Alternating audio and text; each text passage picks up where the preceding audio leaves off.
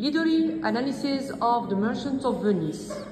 Setting, number 1 setting, the place Venice and Belmont. And the time is the Elizabethan era. Second step, characters. We have Bassanio, Antonio, Shylock, Lorenzo, Graciano, Portia and Elisa, Jessica, and other minor characters like the Prince of Morocco.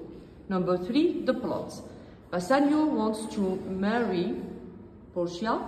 He asks for a loan from his friend Antonio. Antonio's money is out for commerce, so he asks a Jewish money owner, Shylock, to give him money. He accepts, but if not returned in due time, he will take a pound of flesh from Antonio. Finally, Portia said, "You can take his flesh with no blood."